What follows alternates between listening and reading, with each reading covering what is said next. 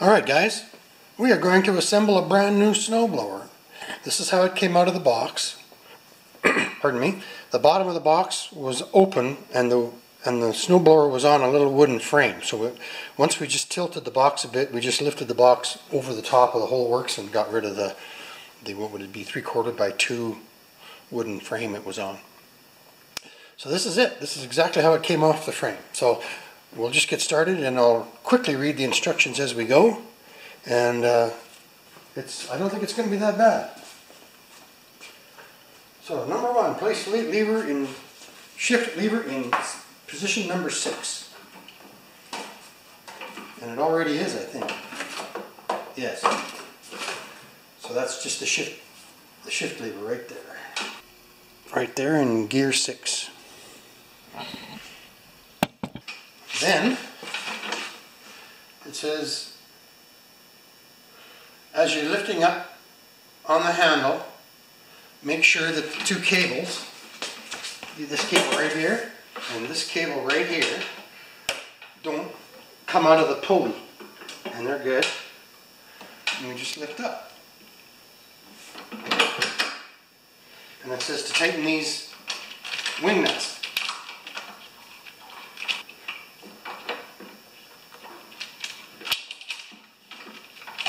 Tighten this one first so it stays there. Of course I picked the hard one with the cable harness. There we go.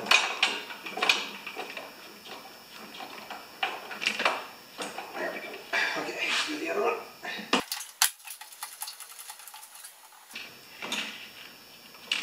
Okay. Now I'm just going to check these shift cables. Alright, see that?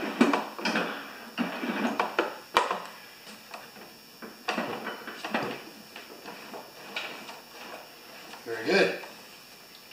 And they're just loose at the maximum setting.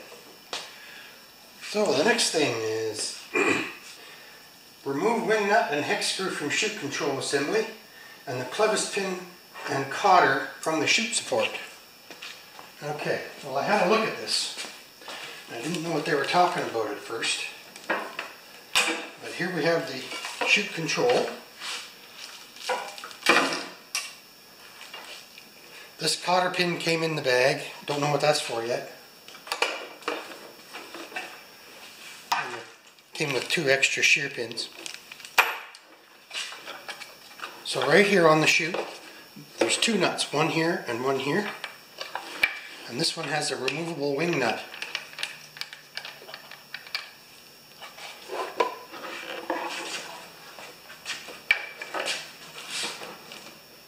And over here, I'll just show you this. I don't like this pin.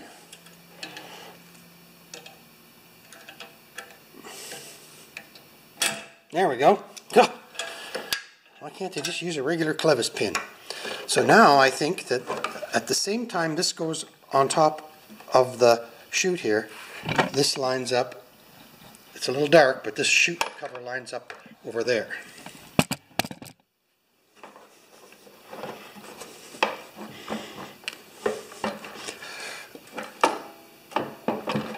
Good.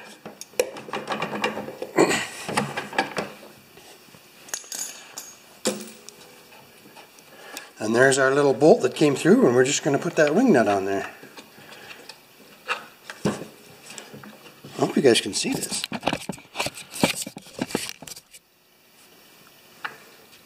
Maybe.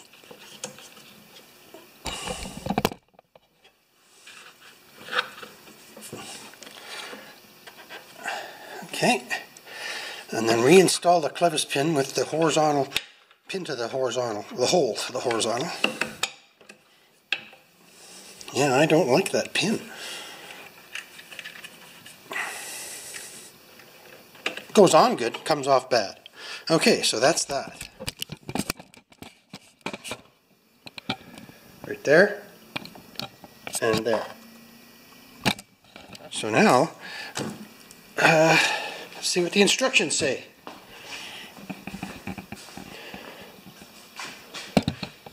Okay, guide the chute crank rod through the bracket located in the rear of the handle. Remove the cotter pin and insert the crank rod into the connector and shoot control assembly. So that's where that cotter pin came in. So I guess we don't need this plastic on here.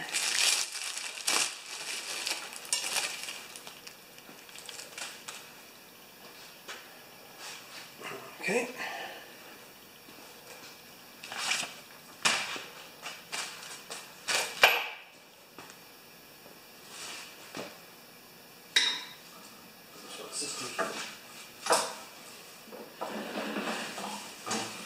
Okay, so I'm pushing the rod through this hole here. May as well show you. There's a hole right there. And I'm pushing that through so the rod ends up interfacing right into here. I have to put you down.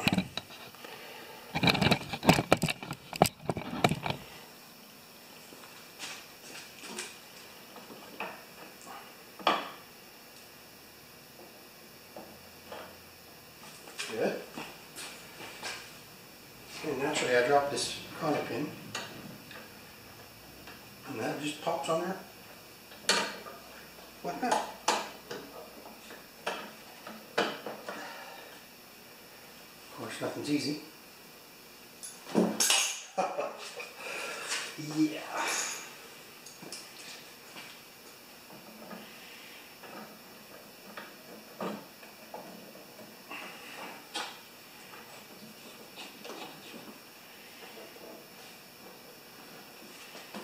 I'm just lining up the hole in the rod. It's not that hard to do. It's just it wants to move all at once. There we go. There. So with a little bit of luck, the chute should go back and forth. Well, that's fun. Good. And that's most of it. Let's just continue reading in the instructions. Check all cables are properly routed to the cable guide on the front side of the chute, which is just here.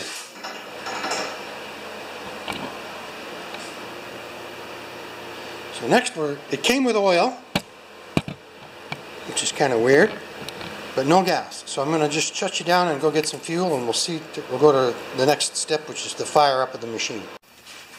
Alright guys, I'm just checking the oil in it, and it's perfect. Don't know if you can see that. And I added, I don't know, about 150 milliliters, not very much, right? Just to take it up to the top.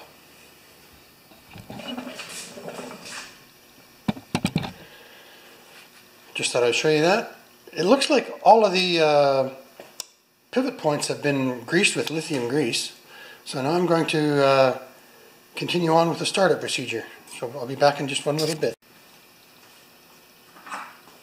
Well, here's an interesting tidbit. I was just reading through the manual, and it said that the tires come overinflated, and to read the recommendation on the side of the tire, and it says 14 pounds. So let's just see what we got. How about 0?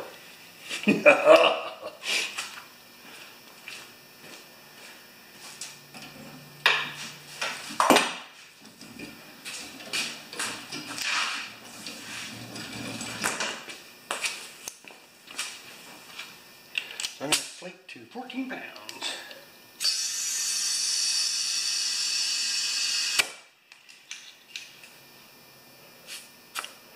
It's 10.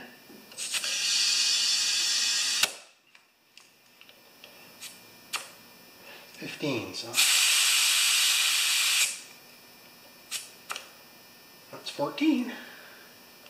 I'm sure the other side will be the same, or we've got a bad tire. You don't have to see this, you just saw it.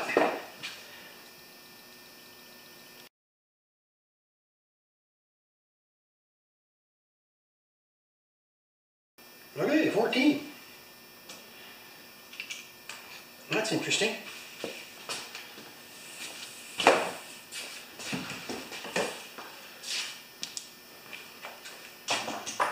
So just to recap, to do this job, really all you need is a pair of pliers for the cotter pins and a compressor to put some air in the tires. And they're at 14 pounds. I mean, I put a very small amount of oil in it to get it up to the top of the full mark, but that's it. And I just did a little bit of lithium greasing, like here.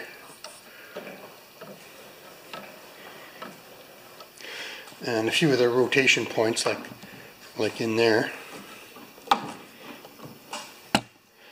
So that's about it, guys. That was kind of fun.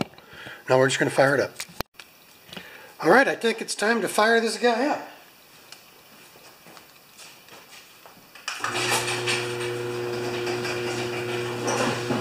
It comes with a short extension cord, starting with the AC.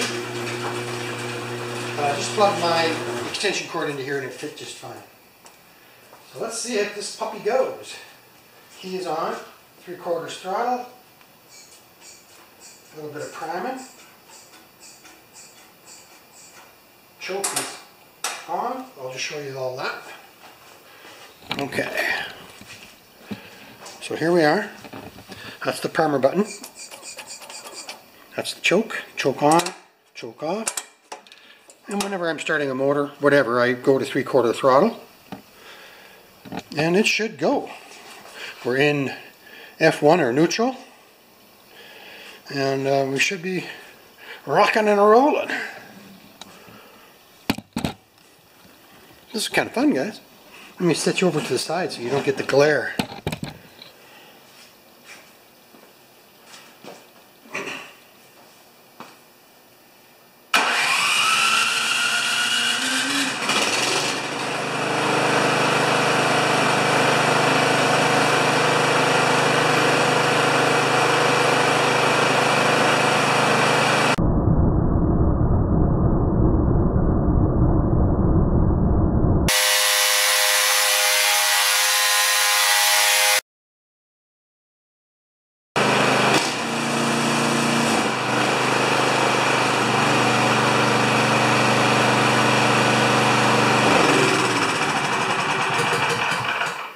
Pull the key out to turn it off. Well, that was kind of anticlimactic, wasn't it? So I'm just going to make sure that it has all 6 gears, and that's a wrap.